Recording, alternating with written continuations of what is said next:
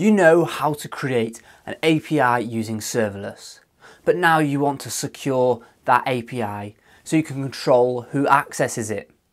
In this video, that is exactly what I'm going to show you how to do.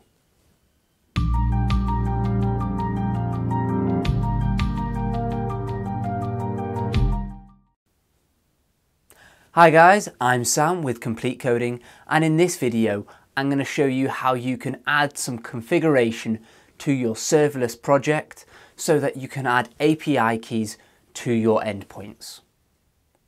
API keys are great because it means that you can securely allow certain people to access your API without giving access to everybody and making it completely public. This can be great for if you want just your front-end application to be able to access the back-end APIs that you've created. It could be that you have API as a service, where you allow free users to sign up and get restricted access to your API, or paid users to pay you for the service and then they get better access to those APIs. To add API keys to this project, there are a couple of different ways we can do that. I'm going to start with the most basic setup and then show you some more advanced ways of configuring it, which gives us more control over exactly how the API keys are used. To add an API key in the most basic form, we need to go to our provide object, and after our IAM role statements, we need to add a new field called API keys. This is then an array, and we need to give a value of our API key. This is just a reference so that we can easily access them.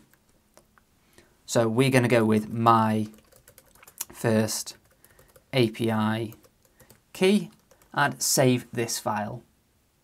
This will then generate a key which will be output when we deploy our serverless project. As we scroll down, we can then see that there are our functions. These functions automatically work without having to pass in an API key at the moment. If we want to add the security of an API key to each of these functions, we need to add another parameter onto the HTTP options. This is a private option set to be true. If we save this now, this means that the get user endpoint will return an unauthorized response if we do not pass up an API key. So now in our terminal, we can run SLS deploy, and this is going to deploy our new API with the API key required for the get user endpoint. So now that serverless has finished deploying, we can scroll up in the outputs to just above endpoints, and we can see that we have an API key of my first API key, which points at this string value here, which we are going to copy. For now, we're going to go over to our Postman instance, and we have the request that normally would return a user. If we now make this request, we get a 403 response with a message of forbidden. That's because we've not passed up an API key. In Postman, to do that, we can click on authorization, change the option to be API key, set the key to be X API key, and then paste our value in here. This is going to attach the X API key header with a value of our key. So now when we make the request, we still get the response. This now means that without having this API key, you can't make a request to this endpoint. So if we now head back into our serverless file, I will talk over how we can get more control over our APIs. The first thing that we can do is we can add a usage plan. A usage plan is great for if you want to give this to other parties or other people. This means that they have access to your API, but you don't want them hitting it too much because it costs you money to run this API, so you don't want to unexpectedly get a very large bill. To add a usage plan, we can say usage plan, and in here we have some parameters. The first is a quota, which is how many times can this API be hit with this API key every month. So we set a limit, and for this one I'm going to say that it can get hit 1000 times a month. We also need to set that the period, so period, set that to month, and that is the quota defined. You can deploy this as is, and after 1000 API key hits with that API key, it will stop allowing you to make any more requests. There is also throttling. So throttling doesn't limit how many requests, but how many requests per second. This is useful because a lot of bots often use lots of very fast requests. So this is a way of stopping your API from being DDoSed. So throttle, and this has two options. A rate limit, and this rate limit is how many times per second your API can get hit. So I'm going to set that to 5. As well as that, there is also a burst limit. This burst limit differs from the rate limit because it is for a short period of time. So what you can say is, you can say, on average, I can only be hit 5 times a second, but in a short burst, someone can hit this API 20 times in a second, but then it automatically drops back down to being 5 after that. This is useful if you have something that starts up and has to make a couple of requests so that it doesn't break, but generally 5 a second is your limit. So now if we saved and deployed this, it would deploy our API key again with all of these controls. What we're going to do is we're going to take it one step further. If you want to have different levels of usage plan, we can define that in here. This is good if you have, say, a premium service and a free version. You could set up an API so that when users register, they get a free API key, which has a limit of 100 requests a month. And then if they pay for your service, they get upgraded to a premium API key. And that means that they now get 1000 requests a month or unlimited requests. So to do that, we need to make a small change to this file. Under API keys, we need to set up our groups.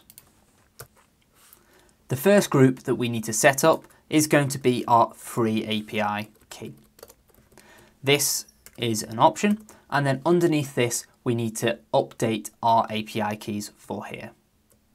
Unfortunately, we can't use the same API key that we used first time round, so we need to create a new API key called my free API key.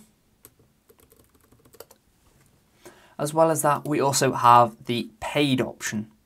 So for the paid option, we're going to have an API key called my paid API key. So now these have been set up, we need to say what level of usage plan each of these groups has. To do that, under usage plans, we can create an option for free. And what we're going to do is we're going to tab this in. So the free option has these provisioned usage plans.